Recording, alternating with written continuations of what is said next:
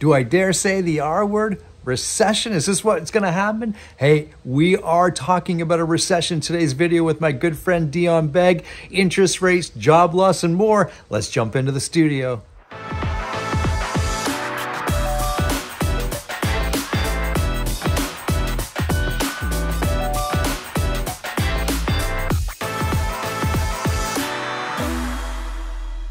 Yes, my friends, Mr. Dion Beg is on camera with us. How you doing, my man? Fantastic, Gary. Got some exciting news to share with your viewers and listeners today. It may look like it. I love it. What's going on there? I love the new logos, the new brand. Tell us all about it. Yeah, so for about 20 years now, I've been in the world of finance and real estate, and I've been operating under my name, which obviously my name is Dion, and my mortgage company was called Mortgages by Dion.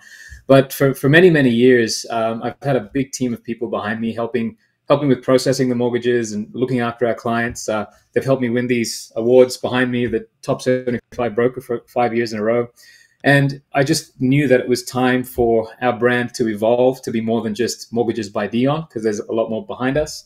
And so we decided to figure out what would be a fun way to kind of link who I am to the brand, but still take my name off it.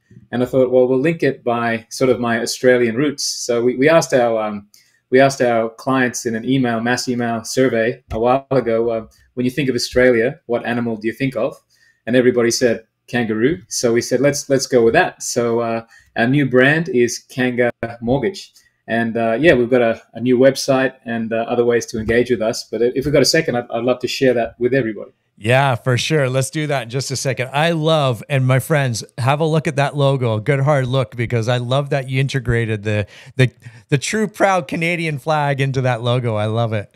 That's right. Yeah. So we've got the Canadian maple leaf smack bang in the middle of that kangaroo. And yeah, so this is our new website. Basically, it shares some of the awards. Here's our team. I think for anybody who's interested in dealing with anybody in the world of services, it's really important to look at real testimonials. And I guess one of the things I'm really proud of, we've got nearly 400 five-star Google reviews. We're probably going to cross that 400 mark very soon. But also, we've got a bunch of clients who've been kind enough to leave their story with us by video. And so a lot of people say, by watching those videos, they can see people who kind of they relate to. So that's something that, if you're interested to learn more there. And then also here, Gary, some of the stuff that you and I have done together over the years, webinars and podcasts. This is kind of like a learning and resource center where if you're a first-time home buyer, watch this. You learn pretty much everything you need to know. This one here, I think you remember from a couple of years ago, Gary. That is going back a long time. I love it. Yeah. And then, various podcasts that I've been on over the years. So use it as a resource and you can engage with us there. And also, we've got this chat thing there where you can just chat with me directly on Facebook Messenger. But yeah, thanks for letting me do my plug. No, that's excellent. I love it. Check it out. What's the website name again? KangaMortgages.ca. Correct. It's KangaMortgage.ca. There you have it, my friends. So go check that out. And do you have a newsletter that people can also sign up for or just stay in touch with? That's right. So there should be a newsletter to subscribe to. If there isn't, I'll get on that. But yes, definitely the best way to engage with us is there. And every week I usually send out videos, blog posts about what is going on in the market, similar to the content that you and I discuss here, Gary, but sometimes in a bit more long form. Yeah, no, that's excellent. Congrats on the new brand and the new launch. It's always fun to launch something new and brand it and have people, get tuned into it and recognize it. It's a lot of fun. It's a lot of fun. Good stuff. And a lot of work. We both know that. So many decisions, thousands of decisions that had to be made, but we finally got through it all. Yeah, if you're an entrepreneur, you feel it, but it's all good. You know the fun and excitement and the frustration all at the same time, my fellow entrepreneurs, but it's all good. It's all good. So let's talk about what's going on in the market. And there's a lot of things and a lot of news feeds and a lot of Twitter feeds, positive, negative, extremely negative. And there's always some glimmer of hope. And quite frankly, you and I would discuss and say, sometimes it's hard to see that glimmer of hope, right?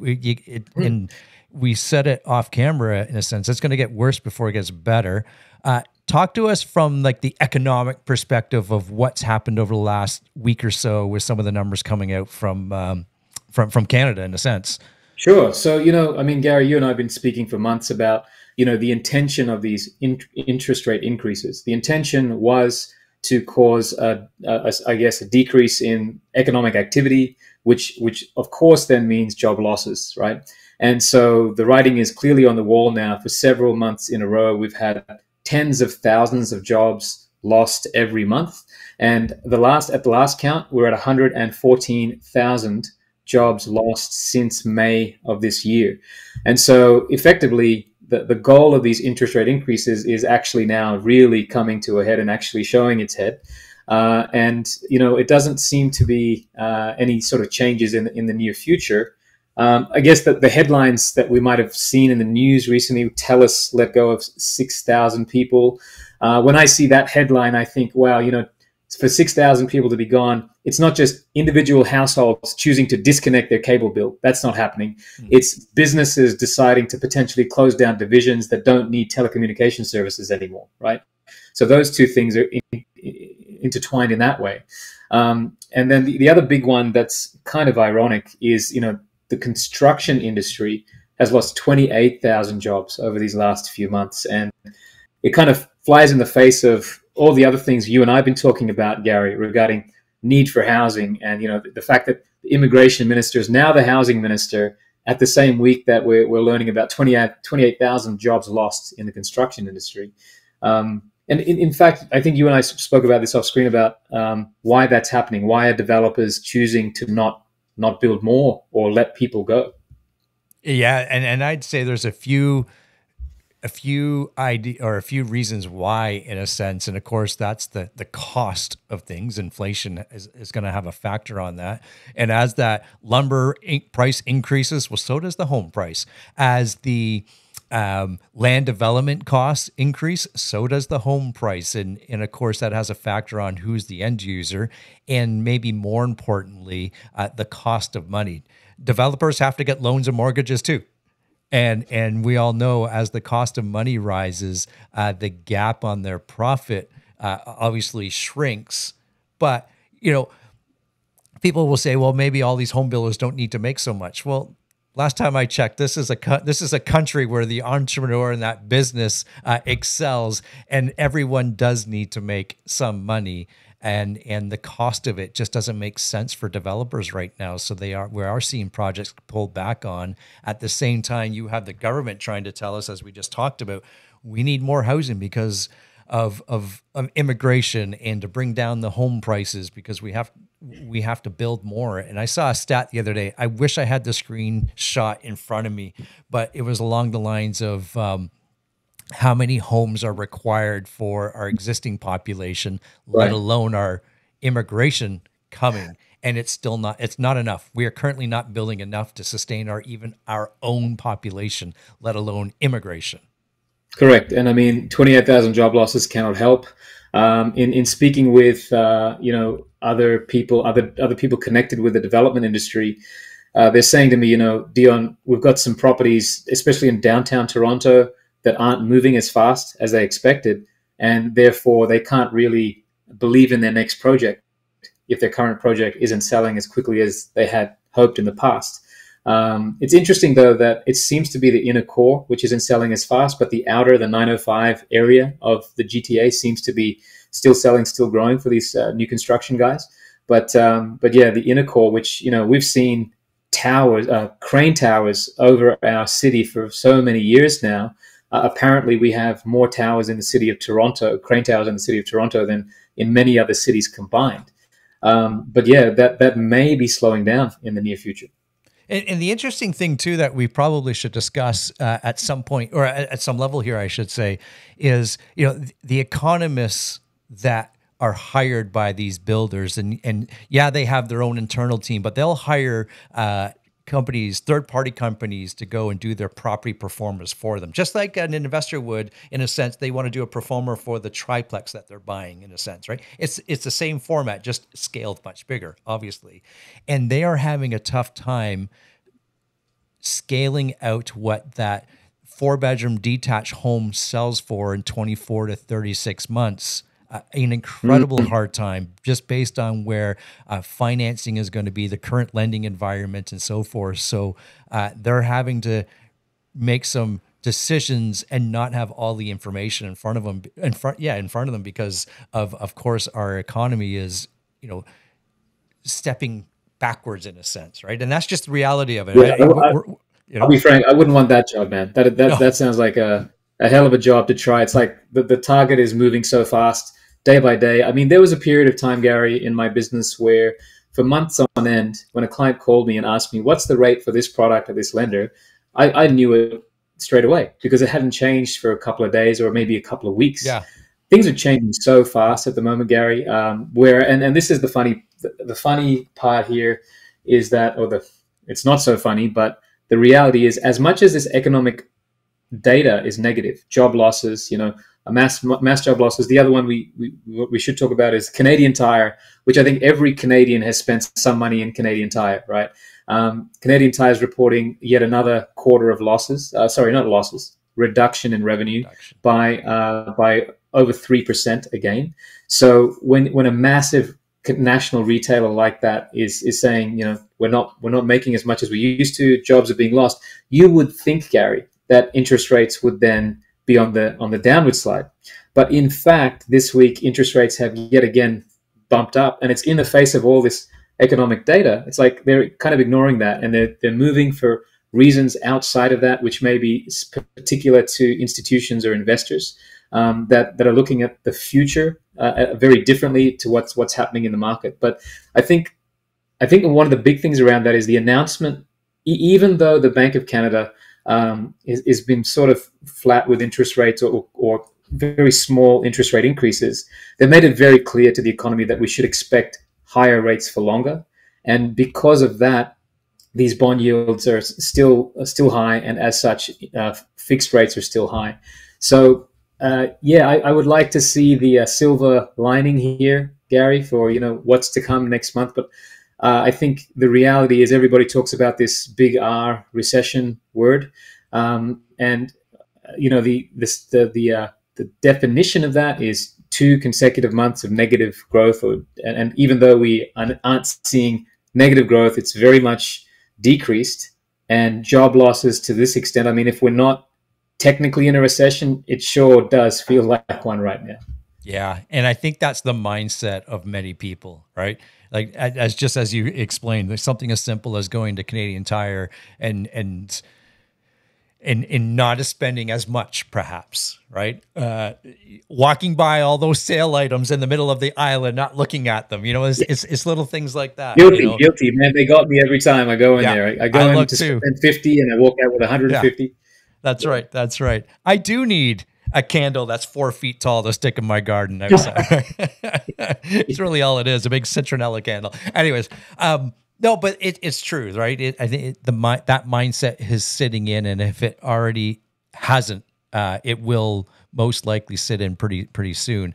And I'm always intrigued. Are there industries or segments of our workforce that perhaps does a little bit better during a recession? Is that out there? Is there some sort of shining light for some of us in our population over others? Well, I can just tell you from the lender's perspective, the lenders love to lend to people who have very, what I call, boring, stable jobs. And don't take this as a disparaging comment, because boring, stable jobs mean very good paychecks, which continue in good or bad times.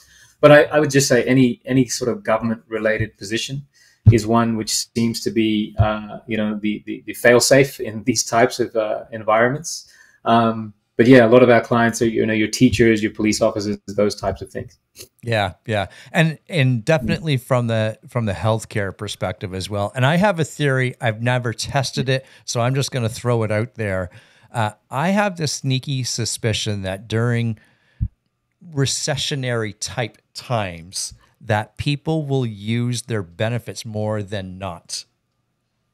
And I just kind of, I'm thinking out loud in a sense, Dion. I think that happens because they can't spend that extra $100 at Canadian Tire, but they can go for that massage that's already covered. Oh, I got that massage. I should go for Good that. point.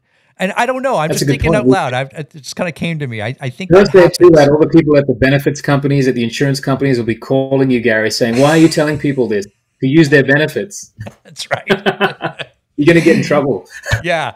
So here's my thing, my friends. My advice to you, unsolicited, if it were, use your benefits up. Some of them are pretty good, Look and at I a know. massage. Yeah, my wife has been in the healthcare industry for 30, almost 30 years. And sure enough, everyone tends to use up their benefits the last few weeks of that calendar cycle. So spread That's it true. out. That's true. Yeah. That's when I used to get my glasses when I wore them. Yeah. Yeah. Yeah. That's fun. That's fun. So I don't know if we can, but we're certainly going to try, because you and I are both the glasses half full. And I know there's certain things out there that is holding that back a little bit, or draining that glass. And how's that for analogy? I know, speaking with some very sophisticated investors that own, well over 100, 200 units in itself. And they're even taking a step back, and that's happening in the market. So what is that shining, I don't want to say shining light, but where's the positivity? Is there any? Can we see some at this moment? I'm sure we can. You and I always can, but I would say, for property owners who are lucky enough to already own, as much as we're going through these choppy waters right now, look, let's just look at supply and demand, and especially in light of today's conversation: construction down, immigration increasing.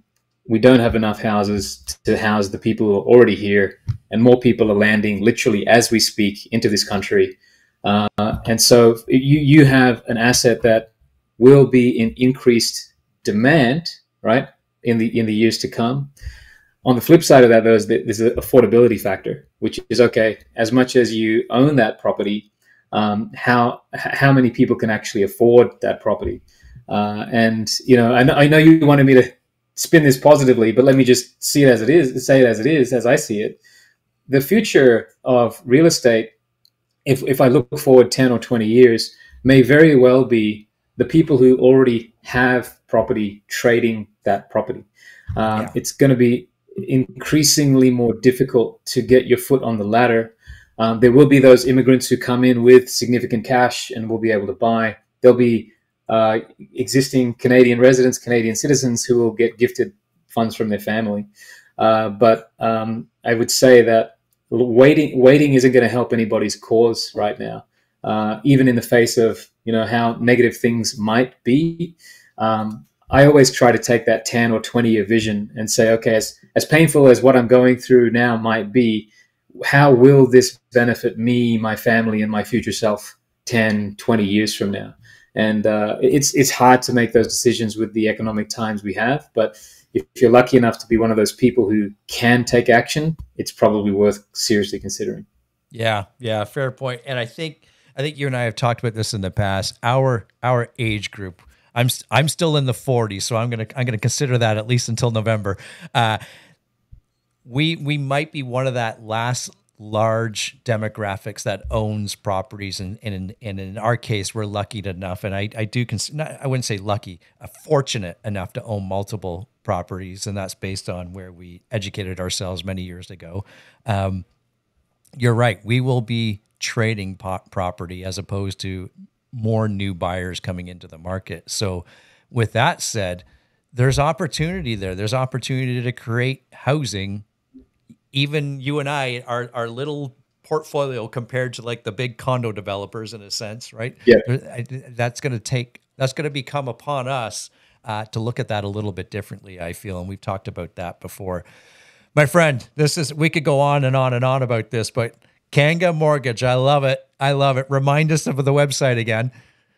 Yeah, kangamortgage.ca. You can chat with me there. And yeah, look forward to people sharing their opinion of it. I'd love to get any feedback from anybody who may be a web developer type person and understands this stuff better than me and says, Dion, you should have done that. You should have done that. I'm okay with that. Give me some feedback. I'm ready for it. There you have it, my friends. So, of course, that's Dion Beg. Don't forget, we don't say this enough, but don't forget to subscribe. And more importantly, if you have a comment, Don't just think it, type it out. Dion and I love circling back, and we often talk about some of the comments that pop up in the feeds. So we do appreciate that, my friends. That's Dion Beg. I'm Gary McGowan. We'll see everybody in the next video. Bye for now.